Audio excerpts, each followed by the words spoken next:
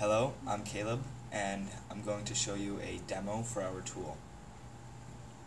Over here we have an access point connected to this computer, and this tablet over here is also connected to the access point.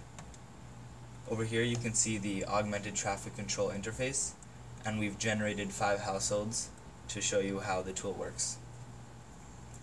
I'm going to begin by updating the shaping of this tablet's internet using a Verizon Fios internet connection.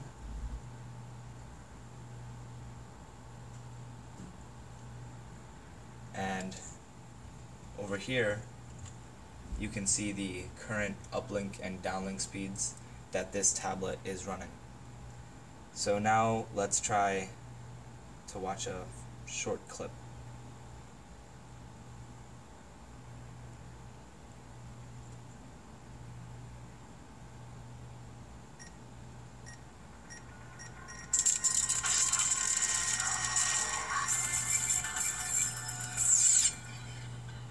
The following takes place between 1 a.m. and 2 a.m. on the day of the California presidential primary.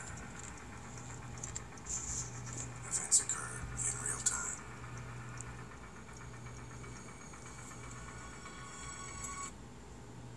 And that downlink speed maxed out at just around 4.5 megabits per second. Now let's try updating the shaping with a Verizon DSL connection. And let's try to play another clip.